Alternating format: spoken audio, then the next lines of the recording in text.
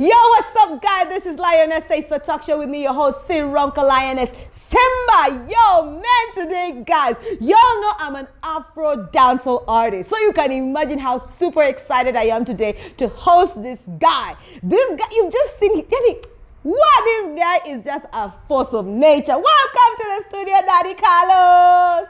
Yo, thank you so much. Hey, but let me just give us first of all a freestyle. Yo, what I say? It's like DJ light up and push up on her hand. Say tonight, some boy I got dead. What about the DJ line up and push up on her hand? Say tonight, Daddy Carlos I go mash up the place. What about them road boy? It's like nothing galangala me Carlos neko tayari. Na shake microphone kwele me atare cheki. Ni me tuli yal kama so barok when you say dina boroga utadane ke faro tena. Na roka utadane kiangaro. Roka dio ya meza teleza kama fueza. I don't know, Daddy Carlos, me there, watch out. Ah, me there, watch out, me ting. Me I hear Simba say my roar. Yeah. Yo, man, you guys, first of all, I just have to say you're very talented. Thank you. Thank you so much for coming. So tell us, who is Daddy Carlos, man? Where do you come from? What kind of music genre do you do? Walk us through that. Well, originally born is Genre.Keep minor. Way back then, down in the 1980 in Moranga County. Yay! Yeah. But when me come for stage, me known as Daddy Carlos. Daddy Carlos. The Stamina Daddy. Yes. AKA Mr. Houdini. The dancehall magician, you know. Hey, Houdini! Yeah. That's amazing. To show, man, say, history yango lianzalini. Maybe we can just start from there. Okay, what I can say is, talent is born, talent is not taught, because kama Daddy Carlos nilianza nikiwa mdogo. Jumina kumbuka performance yangu ya kwanza nilifanya nikiwa nursery school. Hiyo nilikuwa na miaka 5. Ninakumbuka kule nursery school kulikuwa na fundraising ya kujenga hiyo nursery kutoka kwa ya matope ikuwe ya mawe. So ilikuwa lazima kuwe na performance. So ilikuwa inabaki wale watu wa nursery ndio wataperform ya wale wageni walikuwa hapo. Ndio ma MP ma minister walikuwa wamekaa mjini hiyo Harambee. So performance yangu ya kwanza nipiga hapo. So alafu pia nikakuwa pia napiga ma church pia kidogo. So hiyo ni way back then hapo niseme niko na miaka 5 6 hapo. Hiyo sana tukiwa up country.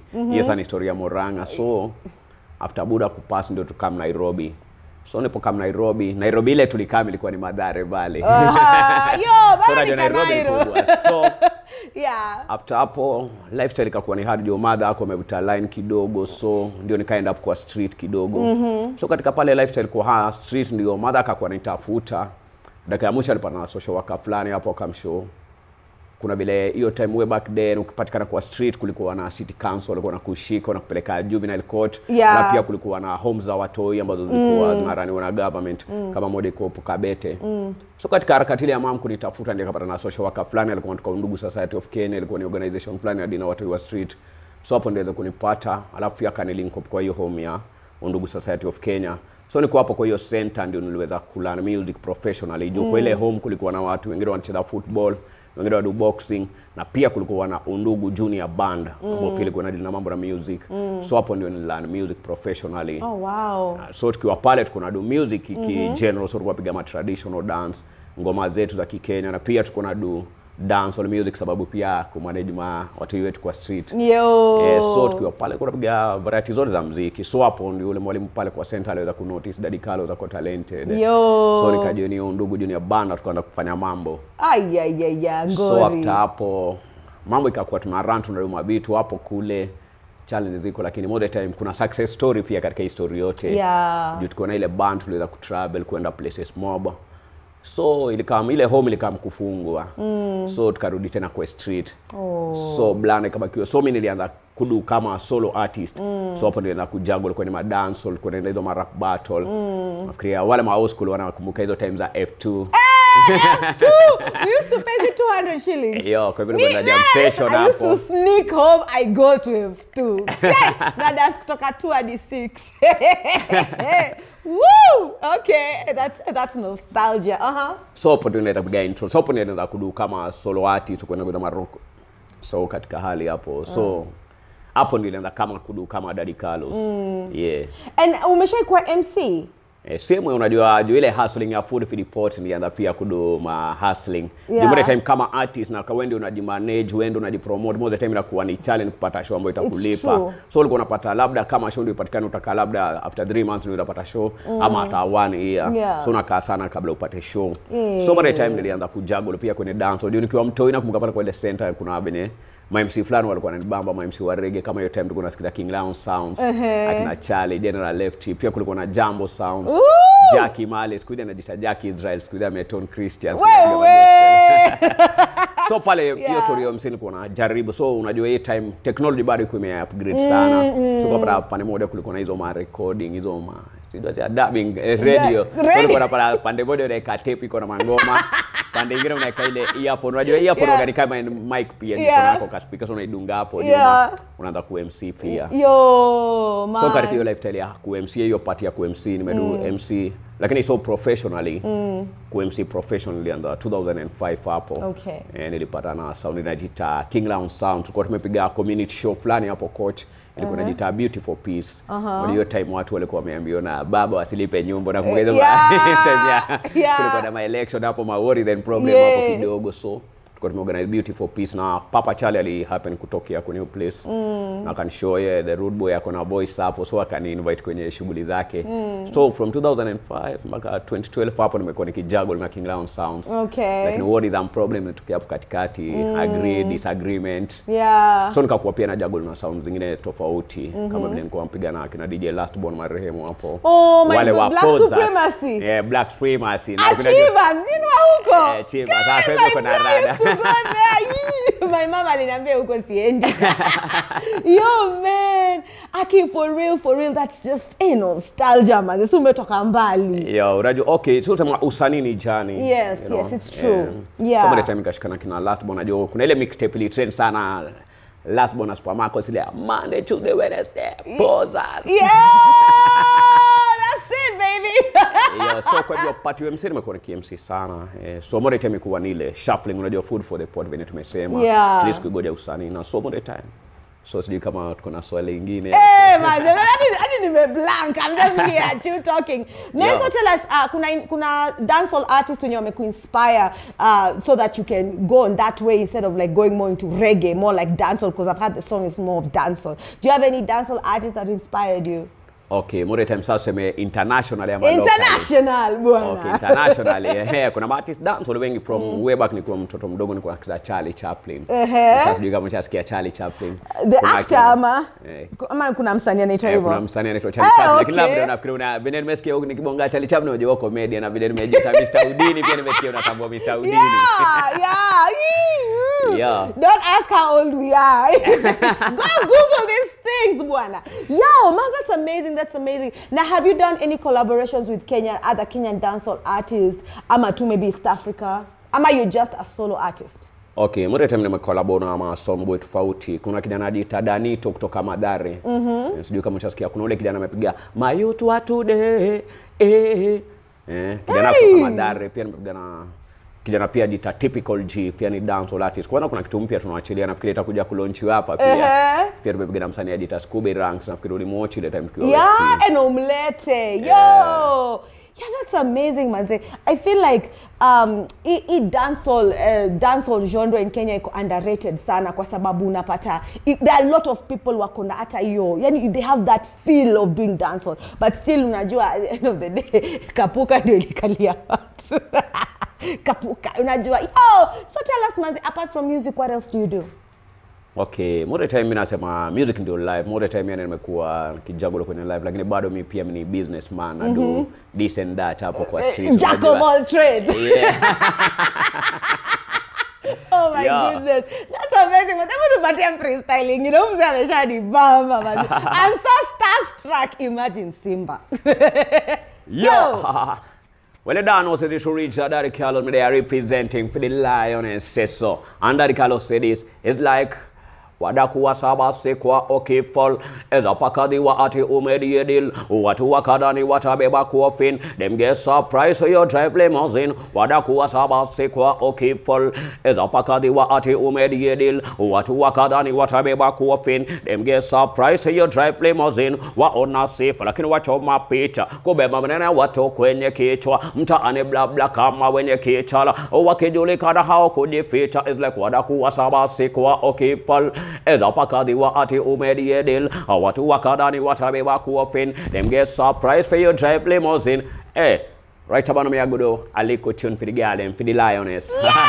Me fit out to the garden see it's like wacha msichana mrembal angara kama nyota la mabaze yala kenne ya kupendeza msichana mrembal angara kama nyota la mabaze yala kenne ya kupendeza akitembea barabarani ni mlalongo wa magari kwa ombe kala atata usikando maskini wapigana matadiri wapigana viwete wapigana na vipofu wapigana wengi wapoteza time kucheza kamari jamani wako sobere lakini kwa nini umpenda na nipenda watu wengi najua nasikiza gatu hapo hata vipofu wapigana watapigana hadi na waone msupa. Man.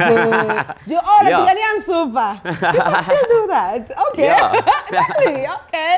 Yo, man, that's amazing, man. So tell us, have you done an album, an EP? What have you done? Or you just have singles? Okay, more time uko ni challenges kudu. Okay, more time compositions ziko lakini sasa compile. So nimefanya track mingi single tofauti na ma-producer tofauti. Okay. So hivi karibuni ndio atakupiga compilation. Itoke ikiwa kama album. Nafikiria haya italaunchiwa hapa. Thank you so much. Thank you so much, Manze. Drop it, man. This world needs your talent. Yes, yeah, Manze. Yo, this has been so amazing, man. So tell us, are there any future collaborations unataka kufanya and all that? And why are you not doing songwriting for people like us?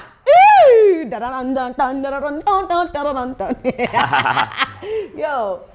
Okay, by the time ni kitu poa nimekuwa nikilong for ningependa kupiga ma collab na wasong wasanii wengi. By the time kuna tune unaandika una feel okay hapa ningependa vocals za manzi zitokee. So by the time kuna ile apiga okay hapa ningependa kwenye chorus demo na kuna sing along. Lakini by the time imekuwa pia kudena magaldem pia upande nimekuwa ni tricky. Yeah, so by the time upata time yenu pia inakuwa tricky juu something labda ile time nataka to meet huko busy pia ama labda vitu kama hizo. Lakini by the time ama pia expectation ya wasanii wengi unajua kuna ile mtu akianza labda usanii yako na ile high expectation kuna vile ukienda piga single moja ni mashup ni uwe unajua lakini hiyo ni kitu nimekuwa nikilong for. Unajua most of the time tunasema no man stand alone. Yeah, tuna need each other physically, mentally pia. I don't know why the song No Man is an Island is in my head right now. No man stand alone. Yeah, man, that's amazing. What advice would you give to uprising dancehall artists out there who maybe are trying to push themselves into this genre that unajua, unless you push like akina Red Sun, akina Waire, akina Chevy and Slice, yani unajua, what would you know, it's not easy to get recognized, you know, because this is a genre that is basically most in the Caribbean. It hits there, but here it's tricky. Also Uganda, by the way, dancehall artists are big in Uganda. But what big brother advice would you give them as to put themselves out there? Camera is all yours. Okay, ile kitu ningependa kuambia my youth man, some of the time unaambiwa hakuna kitu inakamigiri rahisi. Unaambiwa hata Hilton haikujengwa na siku moja. So kuna hiyo foundation. So ile kitu mimi ningependa kuambia most of the time kuna vitu tatu. Unaambiwa go talent ni 1%. Tunasemaga 99% ni wewe mwenyewe ndio utafanya. So most of the time unaambiwa andika lyrics. So keep on composing day to day, usichoke. Unaambiwa piga zoezi. Ndio unaambiwa kuna kitu kama rahisi. So mazoezi pia. Alafu sasa ya tatu kuna prayers, unaona. God above everything. So kuna hizo vitu tatu. Andika lyrics, piga zoezi, alafu weka jadadi ya vitu zote. Alafu sasa ile kitu ningependa kuambia wa Kenya hapa, most of the time ni to learn kupenda vitu zetu. Ndio most of the time imekuwa ni challenge. Most of the time watu kwenda kwenye radio, kwenye TV, watu kupiga ma request, wasikie NTZ Sizzla, NTZ Body Banto, na tusikie mtu akirequest Kenyan reggae vibe.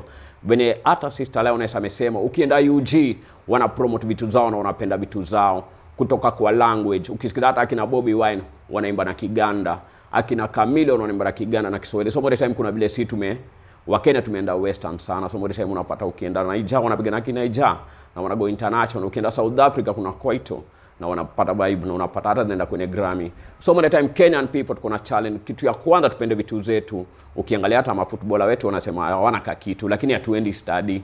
Tunasema maboxer wetu Kenya hawana kitu lakini hatulipi hizo magames. So most of the time tubai Kenya na promote Kenya. Na most of the time tupende vitu zetu.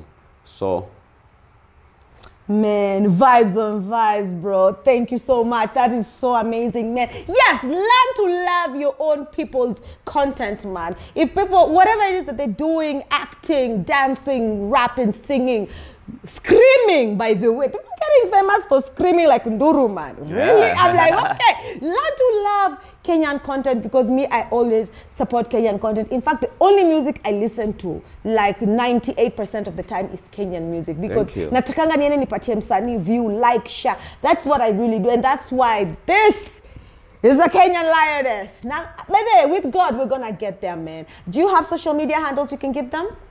Yo, for more Daddy Carlos hapo na cheki channel yangu ni Daddy Carlos hapo, DADDY, alafu Carlos ya kawaida CARLOS. Ya Daddy Carlos hapo kwenye YouTube kuna channel tu, ukiingia hapo utacheki ma Daddy Carlos walipa hapo. Na bado mimi ni street ambassador hapo. Bado mimi ni team washa mikono. You do a long time na program na run community hapo ambayo ina deal na hand washing. Okay, okay. Hiyo tulianza kuifanya 2018 hapo, hata kabla COVID. Okay. Unajua more the time tulikuwa tuna advocate for vitu kama cholera, diarrhea. It's all about hygiene and good health. And nafikiria next time ndakuja na hiyo mbogi yangu ya come with them, so, John Maina hapo kwenye Facebook unanipata. Unajua long time nilikuwa nimetoka kwenye Facebook, unajua more the time wanaita warasa tweet Facebook, unaita Facebook, unajua more the time wanaita fake vitu hapo. So Daddy Carlos kwenye Facebook hapo. So John Maina hapo. Alafu hiyo Maina iko ni double A hapo mwisho. So Instagram. Yo, asiko kwenye Instagram. Lakini Twitter. In the meantime hapo utakuwa manager hapo, tutakupeleka to the next level. Your music needs to be heard na TikTok. Umsana fakwa TikTok. Hey. Yo, I really appreciate you coming, man. Is there any last words, any shout outs you have, man? This is your chance. Yo, anyway, big up all Kenyan people, them better know say Daddy Carlos me love you and me love them bad. Na tunasema beside any successful man lazima kuwe na Lioness hapo kando. Big up Mama Winston. Me love and respect you all the time. Daddy Carlos love the bad. Yeah. Jano. Yo, man, thank you so much for coming to Manze Chill Out with me, Daddy Carlos. I really appreciate your time, man. Thank you so much for coming through. You're welcome. This is home now. This is the Lioness Empire Studios. Hakuna aka hakuna utiaji hapa. Yo, this is a non utiaji zone, man. This is where we're free. We do our thing, man. Shout out to my director, Brian Clifford. Ako hapo tu nyuma ya kamera na shangaa utamaliza kuongea saa ngapi, manze nikunywe kachai. Simalizi. I am taking my time. Yo, man, thank you so much, man. Thank you so much, and God bless you.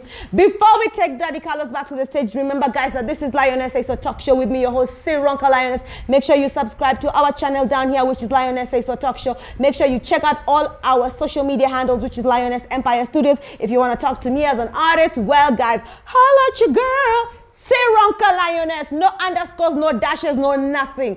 Everywhere, man. Guys, make sure you holla at me. Follow me, I follow you back. Message me, I always reply. Miss Nanga Maringo. We are the celebrities who are humble. I'm a humble kitty cat.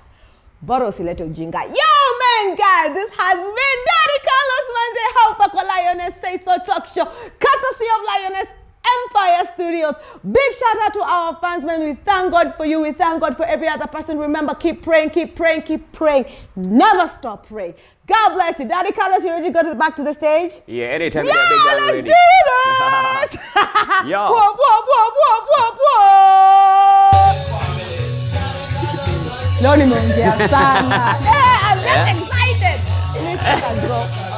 Yo, you know he's a dancehall.